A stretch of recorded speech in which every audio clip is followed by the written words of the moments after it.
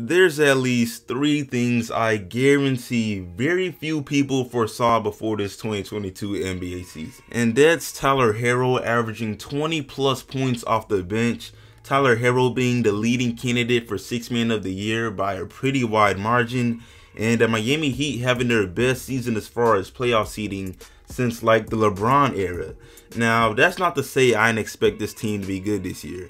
I'm pretty sure everyone knew they'd be at least an easy playoff team after adding Kyle Lowry and just with the progression of their young players like Adebayo. But still, they're low-key overachieving because the 2021 season for the Heat, and especially Tyler Herro, was very forgettable. I know y'all remember the nicknames. They were getting violated.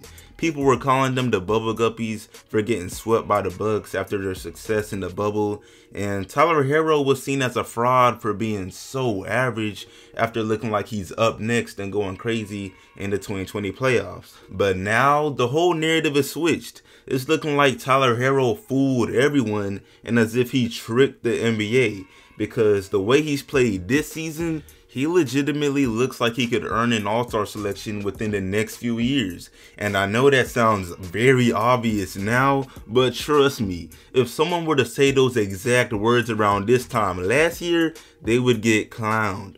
So yeah, in today's video, we're going to look at Tyler Herro's performance this season and just how he tricked the NBA because he's going crazy. But really quick before I move on, what's up YouTube? Plug Speaks back with a vid. If you're new, first of all, welcome, go ahead and sub. Also like the vid if you enjoy. I upload 2 to 3 times a week and we are grinding for 5K right now, so I'd most definitely appreciate it. But back to the vid though. Alright, so with me saying Tyler Herro tricked the NBA, it kind of makes it sound intentional, you know, like as if he planned it, which can't possibly be reality. I mean, nobody intentionally plays under their potential unless you're trying to force a trade and doing your best James Harden impersonation. So I wouldn't really say he tricked the NBA in that sense, but he definitely fooled everyone as far as making his rookie year success seem like a fluke, because you gotta remember, his performance in the playoffs as a rookie had people saying some crazy things. Stephen A compared Tyler Herro and Duncan Robinson to Steph and Clay. Andre Iguodala did the same thing, except he was really talking about their work ethic. And then on top of these comments, Tyler Herro was going out and doing things like dropping 37 points in a conference finals game, and then becoming the youngest player to ever start in an NBA finals game, which broke Magic Johnson's record. So yeah, his success as a rookie set him up for a wide range of wild expectations from both the media and fans. And when he didn't meet these expectations the very next season, he lost a lot of believers. People were saying he was given too much praise too early in his career. The media even gave him the nickname Bucket, and Paul Pierce wasn't messing with it at all. And then Jack Harlow named a whole song after him, and the song did pretty well. So these claims of too much praise a little too early, it kinda made sense. It even got so bad to the point where reports came out that the Miami Heat management was becoming worried about Herro's personal life and quote-unquote celebrity status, which then led to reports of him possibly being traded, and mainstream media did its thing, pushing trade rumors with him in package deals, and there were claims that he's going to be moved in the offseason. Basically just a bunch of overreaction to how much the Miami Heat underperformed in 2021. But fast forward to present day, the Heat have got to be thankful they weren't too spontaneous with their moves, because Tyler Herro has easily been one of their most valuable pieces this season. I mean, really, what team wouldn't want an efficient 20 point per game scorer that's willing to come off the bench? That's a luxury very few teams have, and the Heat are one of them.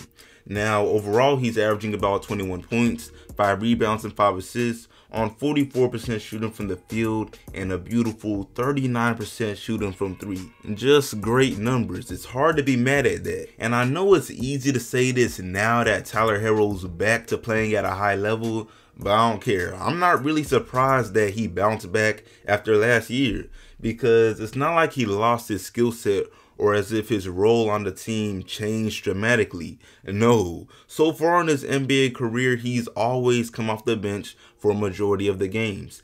And he's always had a role of providing buckets. They haven't needed him to be some great defender. They haven't needed him to be some expert playmaker. They haven't asked him to be Chris Paul. His purpose before anything else is to score. And that's something he does really well. He's a great shot creator. He can pull up from really deep and shoot it with efficiency. His handle is really deceptive.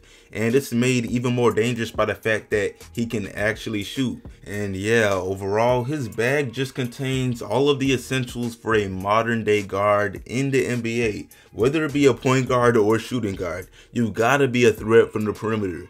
And that's one thing Tyler Herro's been for a while, dating back to his days at Kentucky.